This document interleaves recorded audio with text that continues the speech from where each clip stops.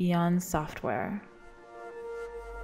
PlantFactory 2016, Growth Node Simulation. We have a new powerful node in PlantFactory 2016 called the Growth Node, which will change the game for all of you who are trying to quickly generate and animate high-definition plants without messing with too many nodes simultaneously. With this feature, you don't just get one part of a tree, you get the entire plant architecture in one node, and you are able to set growth parameters that are directly connected to the age and root node of the plant. By default, the tree is 20 years old, and you are able to customize settings for how the tree will look each year.